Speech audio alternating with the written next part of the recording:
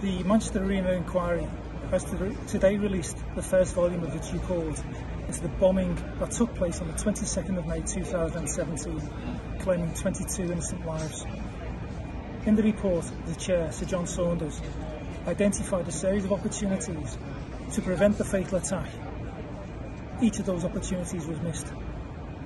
For the families of Philip and Sorrel, the failure to take any of those opportunities to save the lives of their loved ones is unacceptable.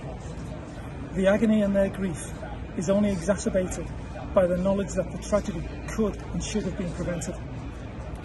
The families do, however, take comfort from the fact that the Chair has adopted the vast majority of the recommendations put forward by their legal team.